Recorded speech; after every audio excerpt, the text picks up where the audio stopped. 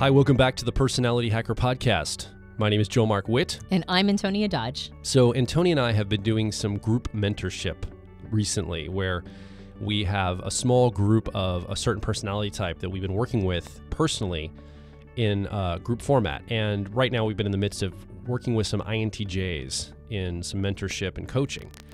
And it's really been an interesting experience because we get to connect with you, often people like you, that want to do some personal growth work around their personality. So it's been really beneficial for us to reconnect with people one-on-one in a virtual setting.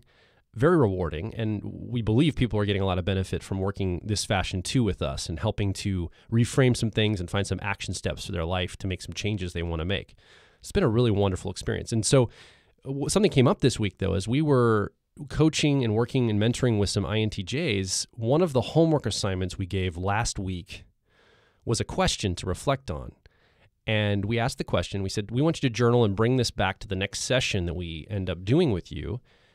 Help define for yourself what an exhilarating life looks like. If you could live an exhilarating life, what would that look like? And so everybody went off and did the exercise, and then this week people showed up with their answers. And it was something really interesting that happened is right out of the gate, many of the INTJs on the smaller little hot seat calls, what we call them, where we work one-on-one with somebody in a very small setting, 3 or 4 people together. Many people were reporting what exhilarating life looked like. And they would start off by saying, well, man, I'm thinking about this exhilarating life question you have. But man, I just don't know if I want to be jumping out of airplanes, skydiving or, snorkeling or doing extreme sports or something like this. And I remember thinking to myself, that really wasn't the question. Like, it wasn't like if you're going to do the extreme sports in life or extreme skydiving in life. We said exhilarating life. And I was thinking in terms of like, a fulfilling life, maybe some travel. And some people did have those answers too. But a lot of the answers were very extreme for like extreme adrenaline-filled type things. And after the session, I turned to Antonia and I said, that's really interesting. It's almost as if that inferior process, that 3-year-old process for an INTJ, that extroverted sensing, has a very binary, extreme viewpoint of the world. When it thinks of exhilaration, it thinks of like the most exhilarating thing possible for itself, right? It's like this extreme side of it. And maybe when it's not exhilarating, it's like in a library and very quiet and just reading and calm and, and settled. And we started to talk and said, you know what? This binary thinking, this black and white thinking, this overdone, oversimplification of everything often applies to all the functions when they're at the 3-year-old or inferior place in people's personalities. So I'm using that INTJ example as a jumping off point. Yeah, we don't want to pick on INTJs or... It's just the way it came up for us. Yeah, or anybody, like everybody who's been in the mentorship group has been amazing. And this is our second mentorship group. We did INTPs first. And when we reflected, INTPs also had the same sort of binary off-on relationship with their extroverted feeling or harmony 3-year-old or inferior function. So this is across the board, and we're going to pick on ourselves too. Oh, yeah. Because we did the same thing. Oh, man. with our introverted sensing or memory, inferior 3-year-old. So yeah, this is all functions at the inferior level have a tendency to be very oversimplified and binary in their perspective. And that makes sense because the further down a function falls in what's technically called the stack, or, the younger parts of us in our car model, the smaller the territory we take in and the more oversimplified everything looks, because the more time we spend on something, the more nuance we're going to see in it, the more territory we're going to take in, the more we're going to sort of understand the complexities of it. We've likened it before to the difference between a coloring book and a painting by Renoir. In a coloring book, you have these really bold, thick outlines, these big, thick, black outlines that little kids use to try to stay inside the lines when they're coloring. When you look at a painting by Renoir, there are no lines. There's just these colors that sort of clash into each other. And from a distance, you can see the shapes emerge. But when you get really close to it, it's, or like maybe a Monet. Monet might be even a better example. And that, of course, is part of the brilliance of these kinds of impressionistic painters. So the further up a function is in our stack, the more we have a Monet-like relationship with it. We see all of the nuances. Things are not as clearly defined. There's not these, sort of more sort of clumsy ways of looking at them. They have a lot of richness and a lot of exceptions to the rules and a lot of knowing when the rules can be broken and all that stuff. The further down you go in the stack, though, the more we lose this nuance because we're not spending as much time there. We're not thinking about it as much. We don't understand things in terms of the systems of it and the implications of it. It's just not our sandbox. And so as you go down to the 3-year-old or inferior function, the more it's going to look like the bold outlines of a coloring book than it is like a nuanced painting from an impressionistic master. So that takes on a binary feel. It takes on this sort of on-off switch feeling. And because of that, there also is a lot of weird relationship with control around it. We don't really know what the rules are. And so when we try to control these aspects of our lives, we end up going a little extreme in both directions. So we thought what we would do today is run through the list of the 8 cognitive functions and talk a little bit about how they show up when they look binary in that position. And there's not that much you can do about it. There's benefits to developing or at least integrating rather.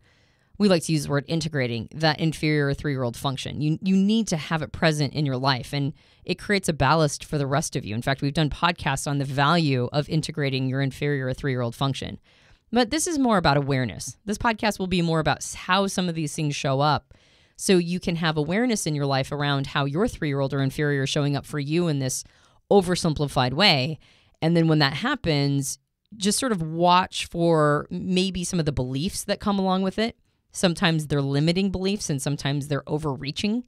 And have some awareness around how this could show up in your life and then, of course, adjust accordingly. And also be aware of where the people in your life may be handing power over or maybe grabbing too much power in this inferior 3-year-old function as well. Because you might have somebody in your life who is evidencing some of this black and white thinking and you don't know where it comes from, and this could be its source. I've also seen like codependency can come out from here too. You might be around somebody either professionally or personally that handles the aspects of this for you, so you don't have to really think about it because you have like black and white thinking of it. You just like, okay, well, this is how this is handled. You outsource the entire aspect of that inferior process or 3-year-old process to another person. And now before you know it, you're not really owning that part of you. You're not owning the things that would be related to. You've outsourced it somewhere else. Now you've created some codependency in your life. This is most obvious when it's a thinker-feeler relationship. I've really noticed that thinkers have a tendency to outsource all of their emotional processing to a partner that is a feeler or even has a feeling function higher up in the stack. Like if you lead with a thinking function as an ETJ or an ITP, it's very easy to fall into the pattern of having another person be who you use to do your emotional processing for you. And it happens the other direction as well. Somebody who leads with a feeling function, like an EFJ or an IFP, they outsource their thinking to somebody who has the thinking function higher up so that they over-rely on their logic or over-rely on their ability to get things done. So we do have a tendency to outsource.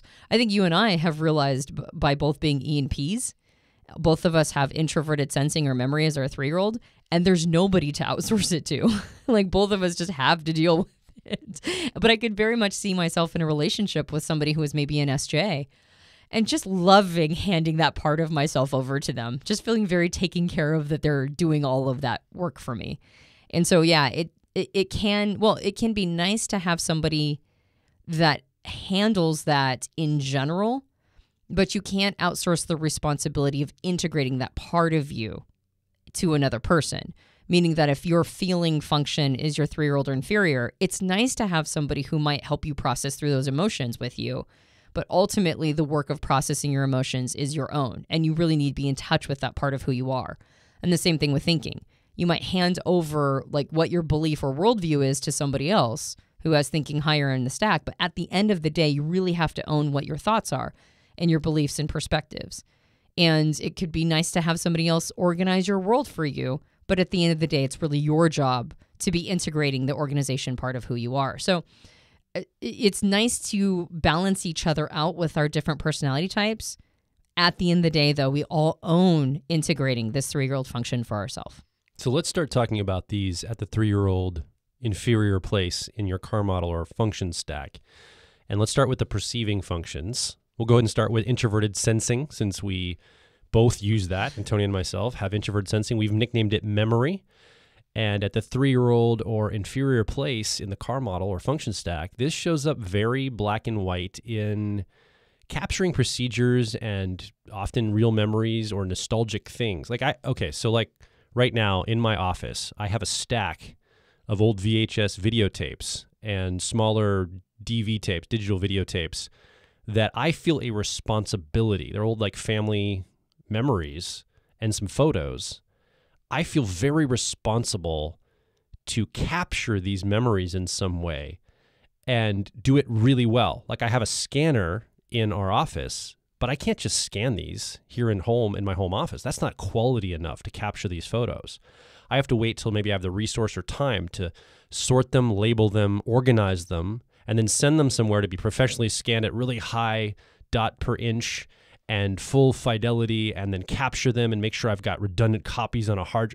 I have set the standard so high for myself, and Antonia could tell you it's still sitting there because the standard has been set so high in capturing these memories. It's kind of becoming a little bit of a challenge in my life. It's weighing me down, the burden of this mentally and emotionally, but I'm also having a hard time letting it go. This is something I'm not able to just go, well, I don't really care. I'll just scan these quickly and just move on. And this is something that my ISTJ aunt, when my grandmother died recently, she just scanned a bunch of photos and just sent them to people, and it wasn't a big deal. She uses introverted sensing as a primary function. I was like, how can you do that? How can't you do it the right way and the full way? So this kind of black and white thinking has shown up in my life in this very particular example as an illustration of how introverted sensing might set standards so high. It's like this binary standard I have of perfection versus nothing. And on the other side of the coin, I traumatized our daughter by throwing away what would have been a beloved childhood relic of mine that she got attached to, but I had zero attachment to it. So it was like a teddy bear from my childhood, and I was like, oh, the stuffing is coming out, and I just tossed it. So there's this on-off switch. Now, just to be clear, each of the cognitive functions does multiple things. So this binary black and white thinking can be in any of the categories of what each of the functions ends up influencing. So it can be about tangible collections, like relics from the past, and the importance of either capturing them to perfection or completely ignoring their presence or tossing them when maybe that is something you should have kept. But I think you used another word, which was fantastic, which is standard. Introverted sensing or memory also is very in touch with things like standards. And so sometimes it's hard to know when you have this as your 3-year-old, it's hard to know what the standard should be. Does this have to be exactly the way that I've seen it in the past? Or do I have to completely reinvent this for myself? And oftentimes the answer is complete reinvention, because that delights our dominant or driver function of extroverted intuition or exploration.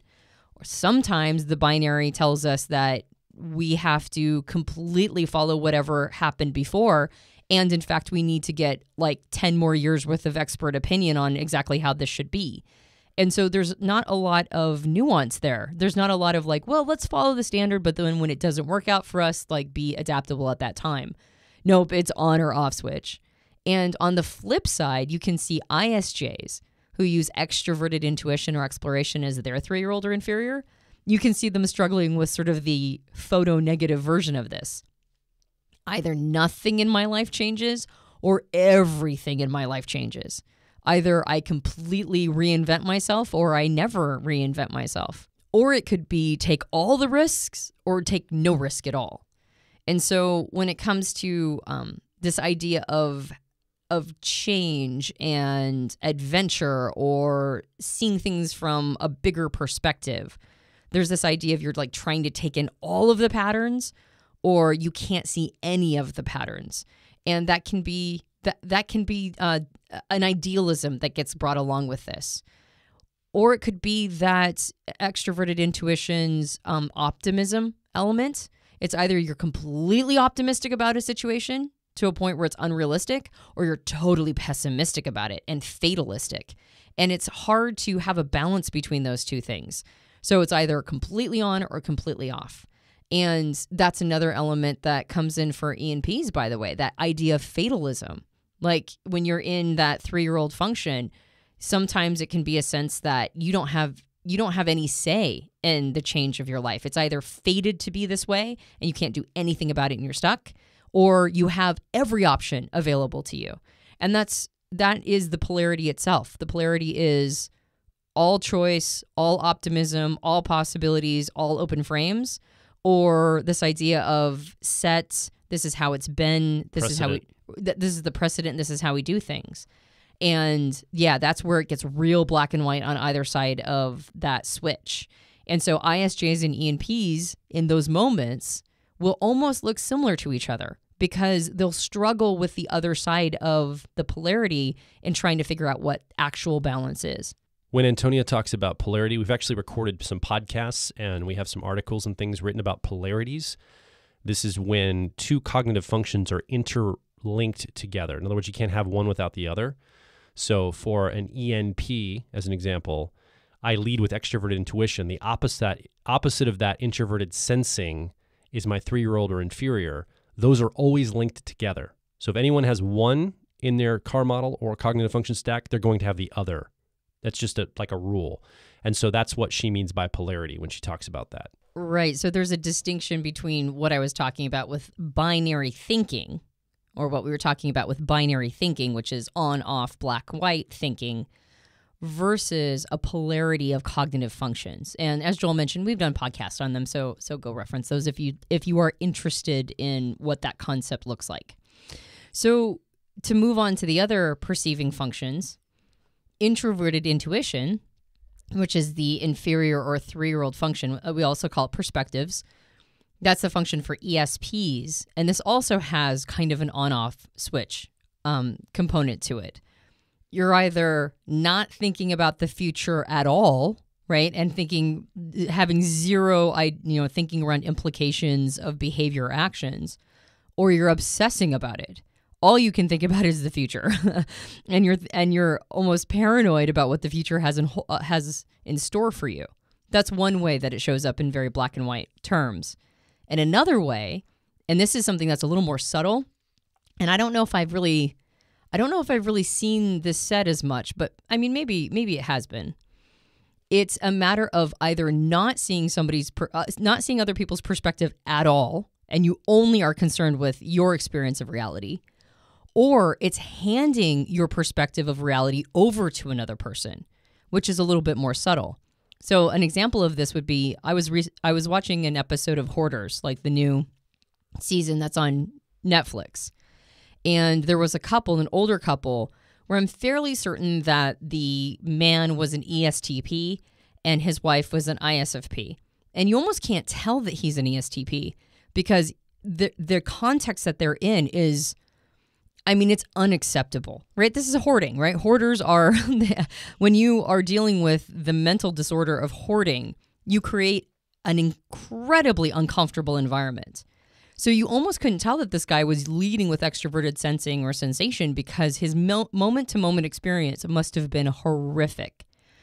And he wasn't going to tell his wife that her hoarding, which is, he wasn't a hoarder before he got married to her. His connection with her was so important to him that he wouldn't call her on it. Like the connection of the relationship between the two of them made it so that he would not tell her truth, right? So it was also a compromise of his introverted thinking or accuracy co-pilot in favor of the connection that his 10-year-old had made. He was an enabler.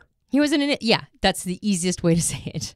And so what had happened is he allowed her worldview, her needs, to overwhelm and take over his perspective of reality.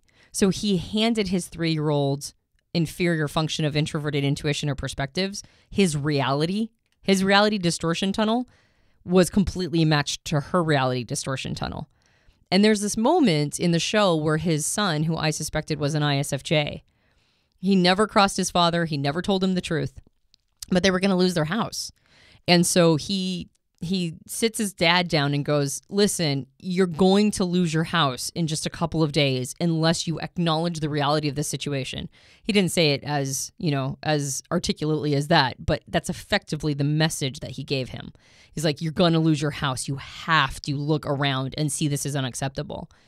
And what was fascinating is that for this ESTP, the second he let himself, basically his introverted thinking or accuracy allowed itself to see, to hear the truth. The second that happened, the clutter around him became completely unacceptable. And he's like, throw it away, throw it away, throw it away. And it was amazing to watch a switch between handing over reality to somebody else and then suddenly taking it back for himself. It was this moment where he was like, he just could not stand being in that environment 1 second more when he finally pulled his perspective of reality back to himself. And I thought that was a really interesting way of seeing how that 3-year-old can show up in black and white thinking, where it either takes its own perspective as the only reality or grabs somebody else's and 100% outsources it to somebody else, and that's the only reality. And then we look at extroverted sensing. This is used by all INJs. This is that adrenaline junkie answer I got from some of the INTJs in our mentorship, right? It's this idea of, well, if I'm going to be in an extroverted sensing or sensation place, it's going to be extreme, right? It's like the most extreme version of that, of like jumping out of an airplane versus maybe more of a balance of this. It's like, or it's my body's just a carrier for my mind. It's either on or off. I mean, there's like adrenaline jumping out of an airplane, or I'm using my body to carry my mind around the library. And I think this also can be seen in presence versus not being present. Like I'm present, I'm here, I'm in the moment, in the actual experience, the tangible, visceral experience of the now, or I'm not in that experience. It's a very binary way of seeing this. And it's a little bit different because it's less, this is the least abstract of all the functions. This is the most concrete in the moment now sensory experience of all the functions. This is less in your head than any of the other functions. So in some ways, there is some binary elements to this, right? You either are present or you're not in some real ways. Well, stuck in the moment, right? Like I'm either stuck in this moment and I can't get out of it. Like I'm not just present, like in like the healthy, personal development sort of way, like mindfulness and presence. I'm either stuck here in this sensory experience or I can't access the present moment. I can't even get there. It's almost like a muscle you can identify. And just to clarify, stuck in the sensory moment could be a feeling of like maybe what a highly sensitive person reports. Like this idea that you're overwhelmed by your sensory experience, that it's assaulting you. So either the present moment is assaulting you and you're stuck here and it's overwhelming, or you're completely disconnected and you can't get present to that moment. That's another way that it can look binary. I think a third way, because extroverted sensing or sensation is also about action taking, it can be this sense that you have to do something like visceral and absolute and in this moment, right this second, or you don't take any action at all. And I think this might be the source, you and I were talking about it, Joel. This might be the source of the famous INFJ door slam, right? This idea that you have to take this like final definitive action as opposed to, maybe resolving conflict or seeing it like in a longer timeline. But that usually happens after a person has taken zero action. So it's, again, a binary thing. No action has been taken for an extended amount of time. And then all of a sudden there's this like final definitive action that even has an onomatopoeic expression to it. Visceral language. Yeah. Slam a door. Like that's like loud and definitive and action taking. Yeah, exactly. So again, this is sort of this binary on-off switch, black and white.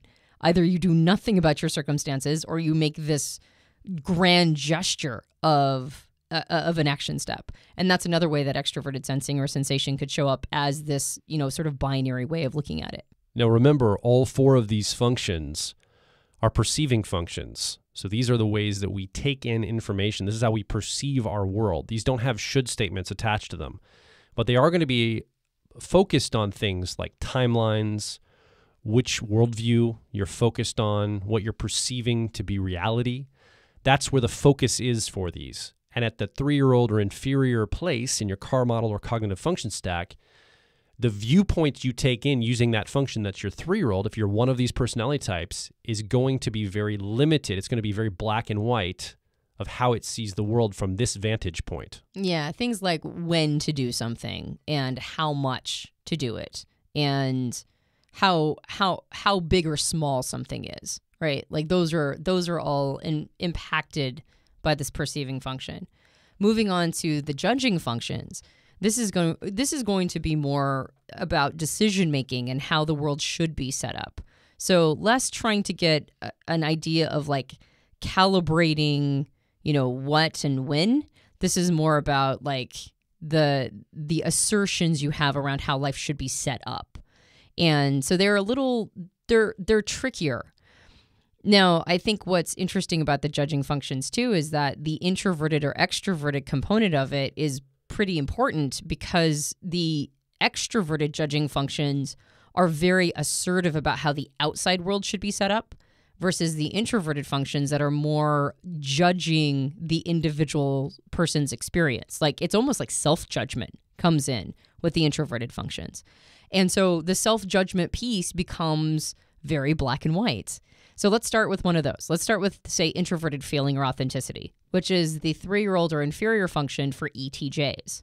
Introverted feeling or authenticity is an attempt to be familiar with oneself. It's introspective, it goes inside, and it's a way to gauge what's going on for the individual. But if you're disconnected from it most of the time, then when you go inside to take a temperature of your feelings, you're not going to have you're not going to have like a technicolor experience.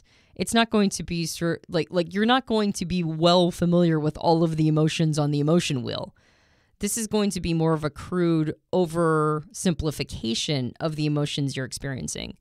And this is one of the ways we saw this too. There was almost like literally a binary thinking around what's going on for the individual. Like a lot of ETJs have 2 emotions that they're familiar with. It can either be I'm feeling good or I'm feeling bad. I'm feeling happy or sad. We recently heard somebody talking about how there's 2 emotions. There's either fear or love. And when they said that, it was funny because Joel's like, 2 emotions? Your introverted feeling or authenticity co-pilot immediately was like, wait, what? What are you talking about? There's like all these different emotions. And I didn't even blink because I don't even think in those terms. But it's this interesting way of making your inner terrain and your emotional experience accessible by making it really simple. I think also this can show up for introverted feeling authenticity at the 3-year-old level as motivation, even more than reading their own emotions. Because remember, introverted feeling authenticity is focused on the motivations of themselves and others. And so then the projection of motivation onto other people is that's a good person motivated by good things, or that's a bad person motivated by bad things. It's very categorical and it's very black and white. Either you're a good person or a bad person. You have good motivation or bad motivation. And there's not the nuance of seeing the intent is intents, plural, not one singular intent.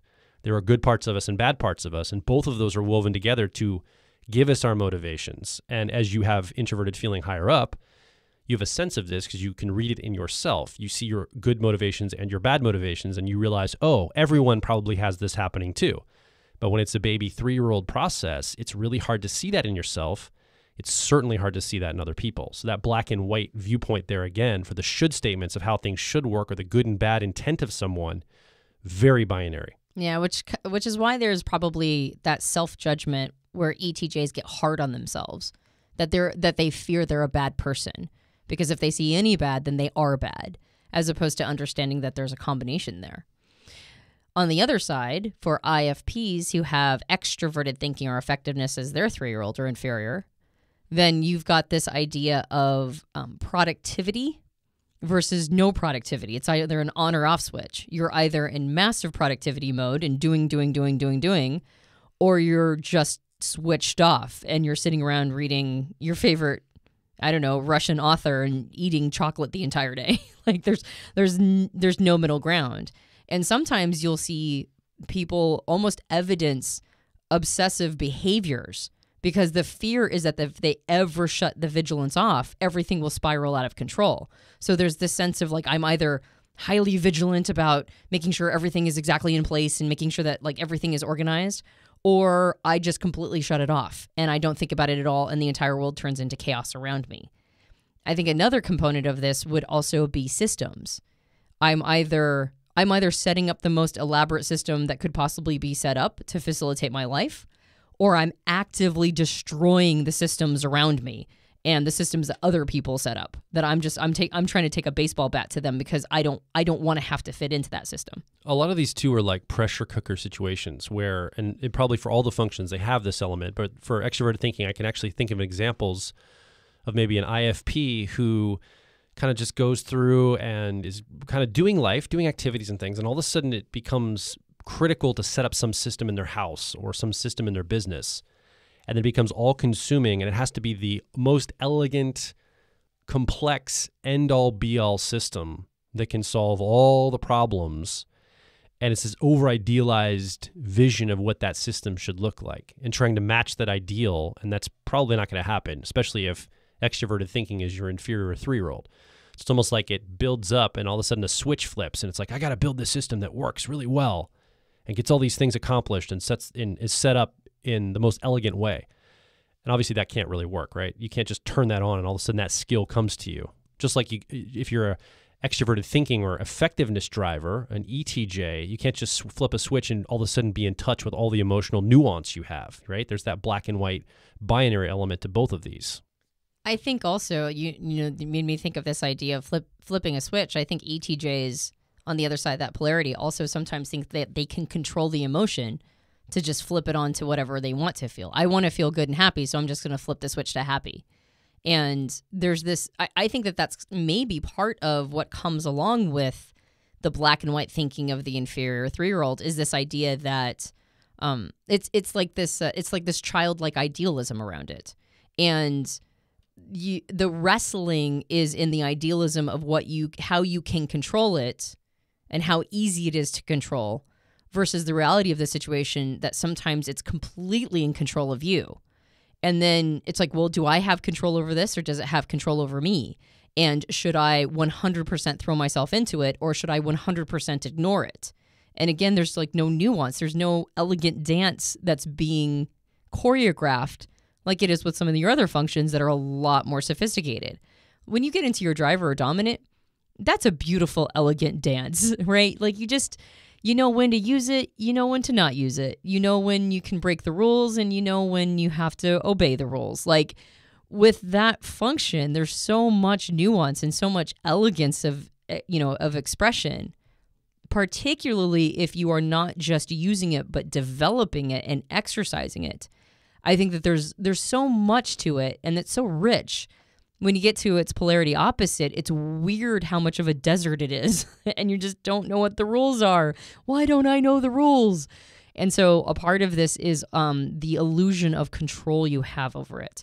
And oftentimes the illusion of control comes down to compartmentalizing it and just totally ignoring it. Or, again, actively attempting to destroy experiences of it. Like the trying to take a baseball bat to systems that are built by others. Or the idea that you can completely repress your emotions and put them in a box and kick the box under the bed. Or this idea that you don't have to follow any of the standards or precedents set by the past, like ENPs. Or this idea that you never have to think about the future for introverted intuition. Or this idea, like going on and on and on, like this idea that you can 100% just put it away. And then all of a sudden you have to deal with it. And then now it overwhelms you. So there's just a lot of challenge in knowing what the best course is for that inferior function. So if you can watch yourself and observe your behaviors around it, you can start to create more strategies to go, okay, well, as an ENP, I'm in my introverted sensing or memory function, and that means that it's got a hold on me. This is, of course, what we talk about with grip experiences. And I'm going to have a tendency to be over-idealistic around this, and maybe I should look for behaviors that sort of help me integrate this, which we've talked about in other podcasts, or just maybe find somebody that can help me create a system around it. Okay, so the final two are the judging functions of extroverted feeling and harmony and introverted thinking or accuracy. So let's go with the extroverted feeling or harmony 3-year-old, which is the inferior function for ITPs. So this is fundamentally about energetic connection with other people and the ability to emotionally express. And I've noticed that ITPs, one of the ways that this turns binary for them is either they are overdoing it in relationships to maintain a connection because the connection is so precious and it's hard to connect with other people that they end up in these like codependent relationships where they are 100% serving in order to have this, to keep this connection, and they're exhausting themselves to do so. Or they have convinced themselves that they don't need connection at all, and they almost divorce themselves from the rest of society and act like they can literally be not literally, but be an island in the John Donne style. So there's also the other side of this too, where, it might be serve, serve, serve, or at least defer, defer, defer. I think that's actually a better word than serve, is a deference, especially if ITP's in a relationship or a friendship or some arrangement with somebody that has more emotional access, right? They have more emotion. They might outsource that. They defer to the other side. But then all of a sudden that deference stops and it switches to demand.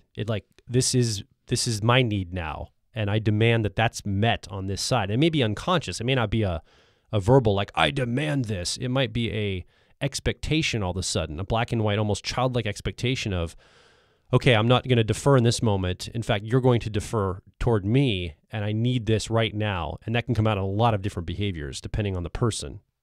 Yeah, well, I mean, an example of this would be that we had a roommate at one time. I had a roommate that was an ITP, and there was a meeting that we were doing next to the ITP's room, and it was like 11 o'clock in the morning.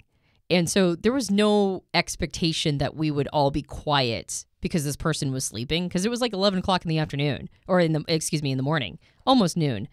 And they came out so upset that we were having a meeting near their room and making noise because they were trying to sleep. And they weren't employed at the time. Like they didn't, it wasn't like they were they didn't work nights. They didn't work in the evenings. They weren't working a swing shift. It's just that they had decided that they were going to sleep in and they had decided they were going to sleep in every day. And it was like, but this is the place in the house where we can meet, because we all had a meeting that, quite frankly, they were actually supposed to be at. But they decided to sleep. And there was this weird demanding nature to it, even though it didn't make sense for anybody else. It was like, and you've seen that too. Like the ITP sleeps on the couch in the common area, and other people are being noisy, but it's the middle of the day in a common area, and they expect everybody to be quiet so that they can sleep on a couch. And it's just such a weird, demanding part, when the other side of that is, like you mentioned, deference and serve. So it's like this weird, like what are the moments in which I can make my demands of my needs, and what are the moments in which I stop meeting other people's demands? And the unawareness of when those are showing up for you is really what it is, I think one more component to this too is how much they're going to care about social things. Like how much they're maintaining vigilance around whether or not they're observing social rules, and when they just stop caring at all. I've had an INTP tell me that for most of their life, anytime they wondered what behavior they should be doing, they stopped and asked themselves, what would everybody else be doing? What would everybody else be doing in this situation? And then I'm going to match my behavior to them, which is because there's no familiarity with the rules. Yeah, it's just totally deferring to societal expectations. And then on the flip side of that, just kind of giving society the bird and going, well, I'm just going to do whatever I want to, and I don't care because the rest of society is stupid. So again, it's this black and white thinking when it comes to, understanding all of the different elements of how harmony or extroverted feeling shows up. We move over to EFJs, who use introverted thinking or accuracy as a 3-year-old inferior process in their core model or function stack. And in this way, it is this sense of truth versus not truth. It's an on-off switch of, I'm going to tell it how it is, and I'm going to give you the raw real truth you need to hear, or I'm probably going to obfuscate the truth. I'm going to lie or misdirect or pull back from the truth that I see in the moment. And it's almost like this on-off switch of truth and truth-telling. Yeah, I think it's what is the value of truth? What's the importance of it?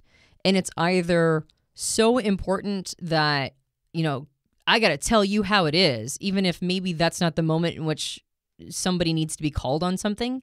It's almost like a selfish need to articulate what their truth is, as opposed to serving another person by telling them the truth. It's like they've gotten something bottled up inside of them, something they maybe haven't been saying, and now all of a sudden they have to say it, versus there's no value to truth in the sense that nobody ever needs to be called on anything. And of course, one leads to the other. The withholding of what they believe is accurate information or truth-telling, withhold, and then all of a sudden they must. It's kind of similar to the extroverted sensing or sensation component too, where you ignore something for so long and you don't do anything about it, and then all of a sudden you must do something about it. And I think there's a bit of that black and white off-on switch for introverted thinking as well. There's a little bit of an insecurity here in that black and white thinking for introverted thinking inferior 3-year-olds. EFJs sometimes wonder, like, I'm either smart or I'm not smart. I either have intelligence or I don't have intelligence. There's no middle ground. There's no nuance to thought. Either I'm a smart person or I'm not a smart person.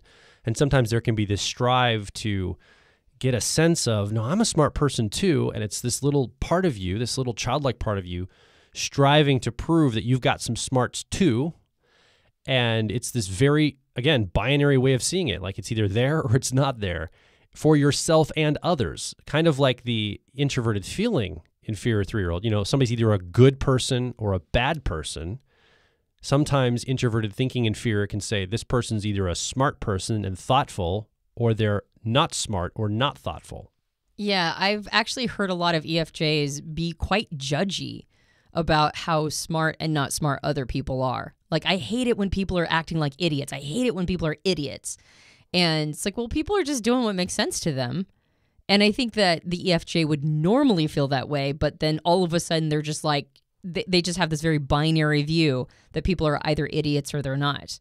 And it almost looks like having introverted thinking higher in the stack in some ways, right? Because people who are ITPs and ETPs have a tendency to like be disappointed with how other people think.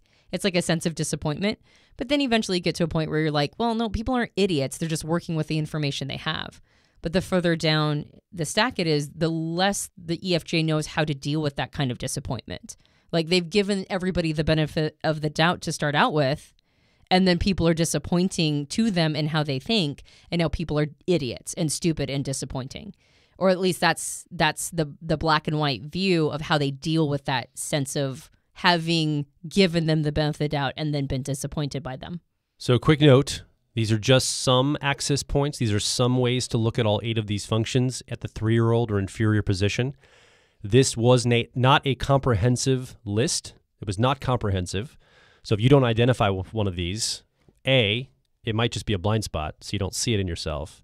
But B, it also may not be your experience. There might be another nuanced way this shows up for you that's not like what we just articulated. So these are access points we're giving you, starting points to look at this and start to see, okay, I could see that showing up for myself, or people that are this personality type, I can kind of identify that. I understand how that's showing up. I think what's nice about being aware of some of these behaviors and how it can show up is, number one, you cut other people some slack, right? Like if it's all of us have one of these. All of us have an area where we're coloring books and not Monets. And so if you can identify what yours is, then when some other personality type is evidencing their version of it, you can have a little bit of compassion for what they're dealing with because you know how you deal with yours. So that's the first thing. And the second thing is to remember that a lot of the black and white elements come out because we're feeling really insecure. It's just a sense of insecurity manifesting, and then us overcompensating for a feeling of insecurity. And it's valuable, I think, to be willing to sit in a place where you just go, you know what? I'm not that good at that. And you don't, acknowledging you're not good at something is not the same as feeling insecure. you can feel insecure about a thing or a characteristic or some element of you. You can feel insecure in the sense that if I lean on myself in this way, I might not always make the best choices, or I might not feel supremely safe. But that doesn't say anything about you as a human being. So you don't have to feel holistically insecure about who you are simply because you're not all things to all people.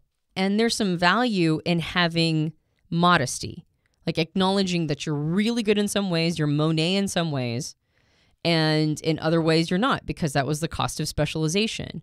So being willing to sit with the elements in areas where you're not that great and just accept it, own it, own that you just don't have time in your lifespan to get amazingly good at everything, and then accept that about yourself, like sort of surrender to that.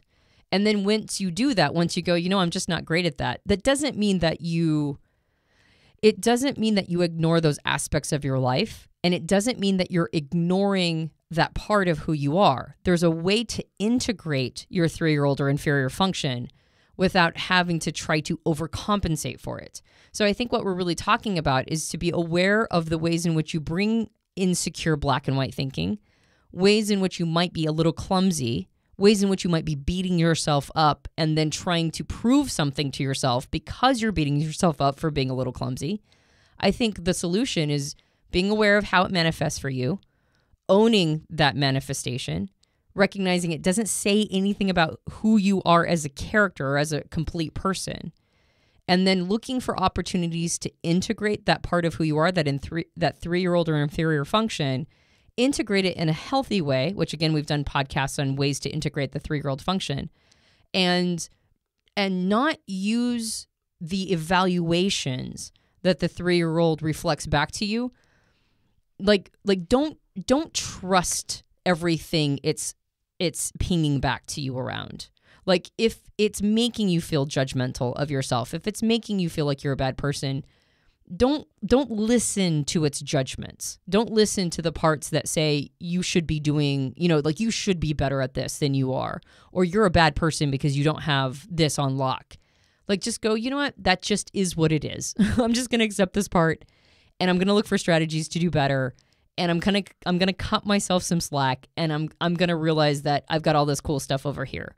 Once you get to that point where you can really contend with it through making the unconscious conscious and watching your behaviors and accepting yourself despite them and doing better anyway, once you get that sort of algorithm down, it's so much easier to do that and provide that service for other people. And then you just grease the wheels of all the relationships in your life. So these are some things to be thinking about. As again, you're on your personal growth journey. We like to talk about personality types as related to how you can use that access to yourself to find a journey of growth forward in your life. How can you use your personality to get leverage on yourself and start to grow and become the person that you know you want to become? That's really what our passion is here. And so we want to hear from you what's been coming up for you in this conversation. As we've been talking about your 3-year-old or inferior process, what's resonated, what has brought up some questions, what's brought up a story or an experience you've had that you could share with us and the community here at Personality Hacker, and we can have everyone benefit from your voice and learning from you too, making your voice heard. Come over to personalityhacker.com. Directly below this episode, below this show, you can ask your question, leave your comment, or more importantly, share your story or experience so we can get a sense of what's coming up for you and how you've experienced this in your life. If you enjoyed this podcast, you can subscribe to us on iTunes and various Android platforms. If you would leave us a rating and review on iTunes, that's super helpful. It really is. It's like gas in the car. Reading the good reviews, it's like, okay, we're doing something cool here. Or at least some people are enjoying it, so let's keep going. So part of how we keep going is reading your ratings and reviews, particularly if they're the good ones. So go leave a good one. We also have a book available. It's called Personality Hacker. It's at all major online retailers, Amazon, Books A Million, etc. And if you enjoy the book, you can leave us a rating and review for it on Amazon, and that also helps us out a lot. And if you would like to continue your growth journey, we have a bunch of really cool programs at personalityhacker.com under the catalog of programs and products. If you find something that is right for you and you want to invest in yourself and your growth journey, go check those out. There might be something that really speaks to you and is perfect at this time period in your life. My name is Joel Mark Witt. And I'm Antonia Dodge. And we'll talk with you on the next Personality Hacker podcast.